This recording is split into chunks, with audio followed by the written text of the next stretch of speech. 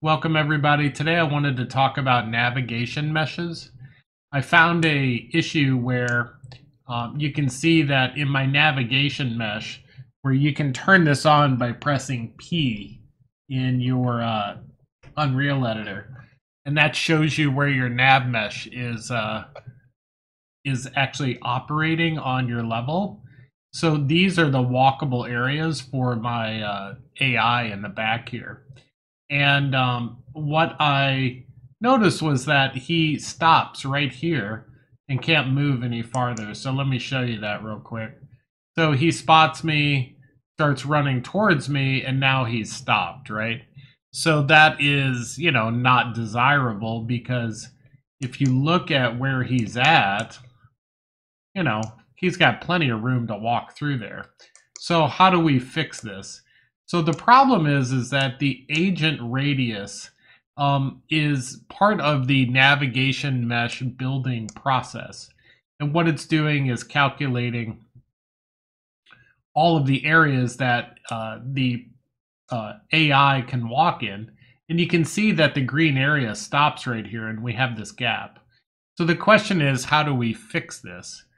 So if you go to your nav mesh bounds volume, you'll see that there really isn't any options for you to change things. There's also what they call the Recast Nav Mesh, and this is automatically generated when you add a nav mesh bounds volume. And here you do see that there are some options for changing the navigation mesh. The problem is, if you try to change this agent radius, which is the primary thing that we're going to be modifying to fix this problem down here, it's not going to work for you. And it appears that this is actually unsupported in changing it here. So what I'm going to do is just show you real quickly how we do fix this. And it's going to be really simple. So what you do is you're going to go to your project settings. So just go to Edit, Project Settings.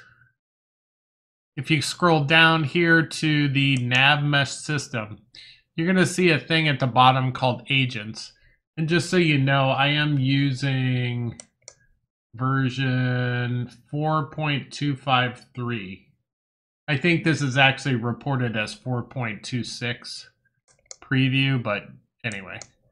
So we go to Nav Mesh, and what you're going to do is add a supported agent. So we add in a supported agent. And if you open this up, you can see that by default, it gives you a name. We're just going to leave it at default. I'm going to copy that name. And this tells you, like this agent, you can have different options for them.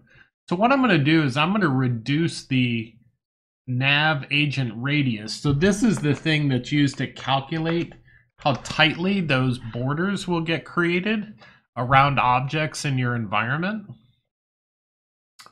And I'm going to specify that my agents can walk, and that's all I need right now because my AI doesn't jump or crouch or swim or fly.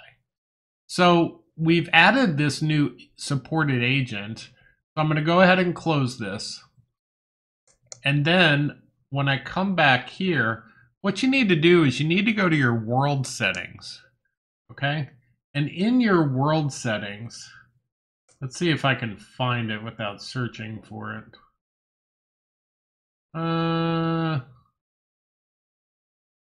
Nope. I'm not sure where it is. So what we're just going to do is we're going to search for nav, N-A-V. Okay, so it's under World Navigation System. And what you need to do here is you need to change the default agent name for this world. We're going to change it to the agent that we created. So I'm going to paste in default. And what you saw happen was it recalculated the navigation. So if we move this around, so if I do, let's see, build paths. Actually, if I just hit P on this a couple times, yeah, bring it back. Very good. So now, I don't know why those extra lines are there. It's kind of weird. I'm not exactly sure why the extra lines are there. See these extra lines down here? It should just be this. Let me delete the Recast Nav Mesh just for a second. So if I delete this, and then if I go back to rebuild the paths.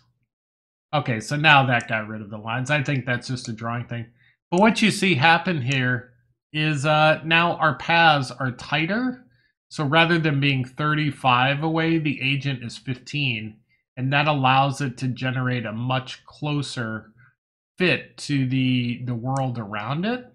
So now what I'm going to do is I'm going to hit play. And my zombie spots me. And wait for it. There you go. So now he's able to navigate through that area. And we fixed our problem. So I hope you found this useful. If you like this kind of content, please hit subscribe. Thanks, and have a great day and a safe day. Bye.